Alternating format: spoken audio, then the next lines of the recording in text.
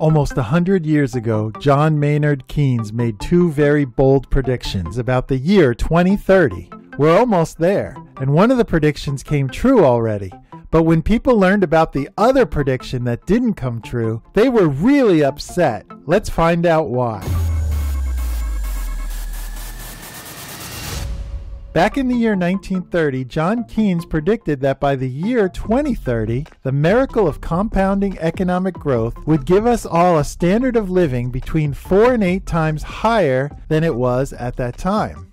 He was right. It's not even 2030, and we're 7.5 times more productive.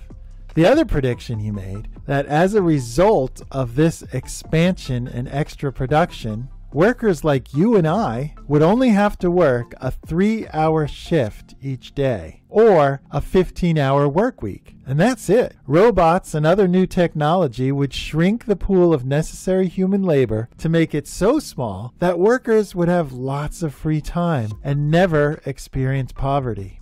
What an amazing world he predicted for his great-grandchildren. Well, here we are in 2023, 7 years away from 2030, and what has happened?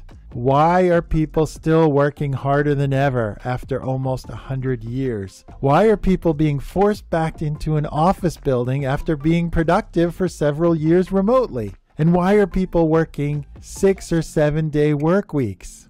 With all of our new technology, artificial intelligence, and all these apps, we are supposed to have an easier life, not a harder one.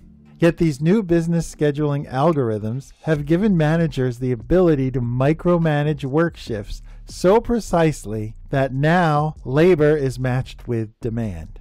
That means that hourly workers are subjected to ever-changing work schedules that make planning their lives outside of work extremely difficult.